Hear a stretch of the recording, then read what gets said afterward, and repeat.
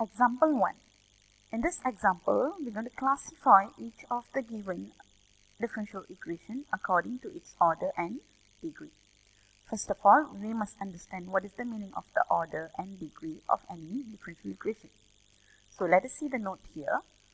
The meaning of order of an DE is, it is the highest derivative found in a differential equation. When I say the derivative, it refers to things like dy over dx or d2y over dx squared and so on.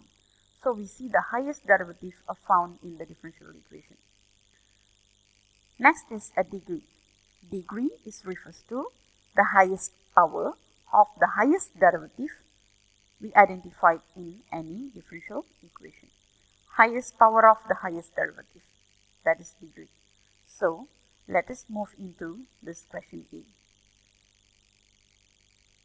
This equation is now called as differential equation. As we seen in the previous definition, any differential equation must consist of at least one derivative. Here we have dy over dx, and it relates the independent and dependent variable. So here we have y and x. So if we see this question A, B, C and D, all these equations, the differential equations, are having the first order derivative. So do you able to see the dy over dx, ds over dt, dy over dx, dy over dx? All these are first derivatives. So when we have first derivatives, the order will be 1, first order. And what is the degree of all these equations? For instance, this A, the dE with the first derivative having the power 1. So this derivative having the highest power 1, therefore the degree is also 1. So this applies for question B, C and D. Let us move on with E and F.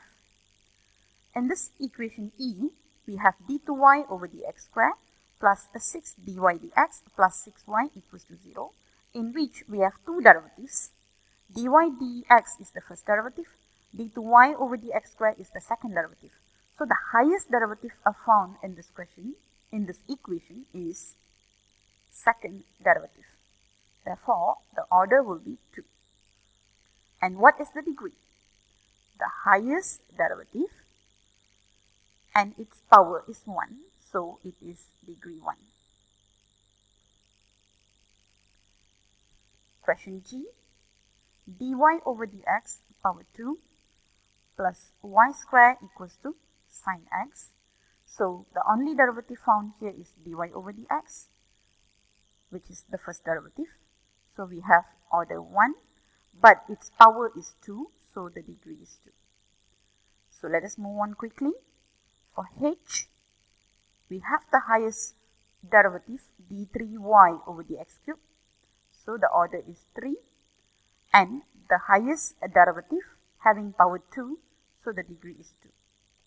For this one, dy dx is the first derivative, d2y over dx squared is the second derivative, so the highest derivative is this one, d2y over dx squared, so second order, and the power here is 3, so the degree is 3. So this is how we decide the order and degree of a differential equation.